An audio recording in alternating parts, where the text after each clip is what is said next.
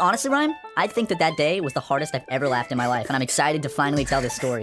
So, from Matt's perspective, this is what happens. So, I'm following Ryan, and he's like, like, sweat upon his brow. I've never seen Ryan have to shit this bad. I'm a little hanky and everything. And I'm like, this is serious. And we get back to the apartment, get in the lobby, and Ryan's like, I can't even run up to the apartment, I just have to go in the lobby. Not in the lobby bathroom. Yeah. But he's running the bathroom, and I was like, hey man, keep me updated, send it to me. And he runs in the bathroom. And I think about 20 minutes go by. Yeah, a good long time. I'm like, it's taking Ryan so long in the bathroom.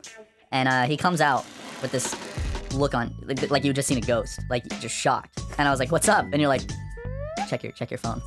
And I'll pass it over to Ryan now. 20 minutes earlier, I'm walking into the restroom.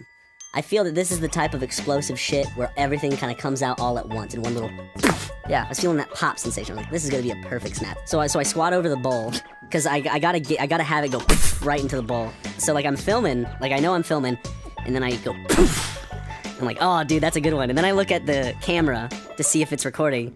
Then I'm like, the bowl's empty. There's no shit in the bowl. And then, I remember. And then I'm like, oh shit, I forgot to record it. And I got confused. And then I turned around.